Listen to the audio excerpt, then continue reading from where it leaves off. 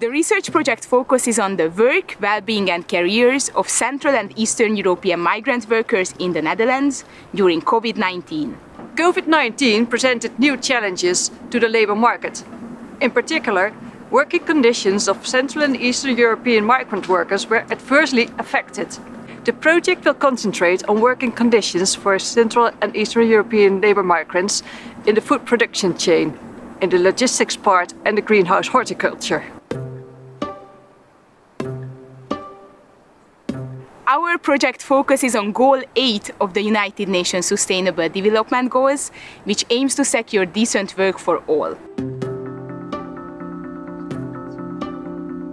The project investigates how a shared responsibility can be realized in the food supply chain by involving multiple stakeholders such as employers, migrant workers, employers' organizations and trade unions throughout 5 sub-projects.